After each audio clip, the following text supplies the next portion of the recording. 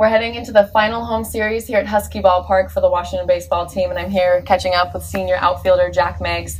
Jack, a very illustrious career here at UW. Clearly, personal accolades, stats, those are all very obvious things, but what's something that is kind of an intangible talent that you have kind of garnered here at UW? Just being a better teammate and creating relationships with everyone who's walked in through our locker room. That's very important to me and very important to our culture here. So I think that's probably the most important thing, and something that I'm going to miss the most, honestly, is just hanging out with the guys and hanging out in the locker room, playing ping pong, just forming relationships with everybody. Yeah, and you've been described as a fiery leader, someone that clearly, you've become a leader and you were elected captain for a reason. The guys respect you. Is that something that you identify with, and how did that come about? Yeah, I just try to lead by example and play as hard as I can, and I play with a lot of emotion and try to have no fear when I play. So I think guys kind of caught on to that, and just building relationships with everybody and getting to know everybody on a personal level, it helps the team and helps us win games. Your final games here at Husky Ballpark, what is the fondest memory that you can think of at this ballpark? I think just my freshman year, just watching it get built in front of us. We practiced here with just the turf, and we didn't have any of the surroundings, like any of the bleachers or anything. So I just think watching that kind of grow and coming in as a freshman too, and being promised that there's going to be a new ballpark and seeing it being built in front of us. I mean, that was pretty cool, and we got to see every step of the way. We got to sign one of the last poles that got put up. So I mean, that was a really cool experience, and just I think that's one that's going to stay with me the most. You talk about this ballpark kind of being built while you're here. You are part of the legacy that has become UW baseball. Your father, coaching here with your brother, and then you now. What is it like to be a part of the UW baseball legacy? It's very humbling, and I mean, some great history with this program, and to be in that conversation, it's very cool.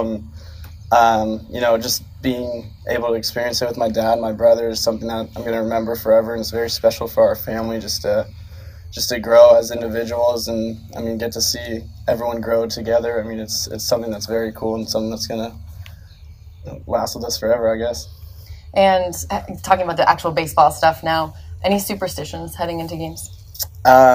Like BT says, I drink a lot of chocolate milk before our games, and that's one of my favorite things to do, and I always listen to the same playlist. A lot of Calvin Harris right now. He's come up with some new songs, so I listen to a lot of that stuff before we take the field. All the pump-up hits. Yeah. And heading into this final series, you guys have USC. It's a very important series for you guys. Kind of determines your future for the rest of the season. What's the morale of the team heading into this one? We're excited. We're excited that we have an opportunity to get into the postseason, and we kind of control our own destiny, so we're just going to take it one day at a time and one pitch at a time, see what happens.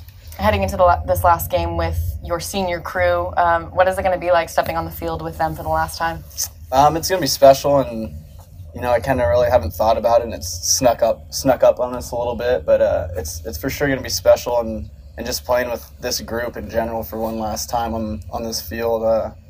Some guys might not get to wear the jersey again, so it's been a special week, and we're just going to go out there and play as hard as we can for each other. And doing a little bit of research, reading up on you, it's clear that you really like the team aspect of baseball and college baseball, and I think that's something really special about college sports in general. What are your next steps, though, beyond this? I think I'll get an opportunity to play professional baseball, and after that happens, whether it's 10 years or 5 years or 1 year, I want to stay in college baseball, and I kind of want to coach, and I just want to spread my knowledge about the game and just continue to, like you said, be within a team and have that team atmosphere, because that's really special to me, and I just want to continue doing that.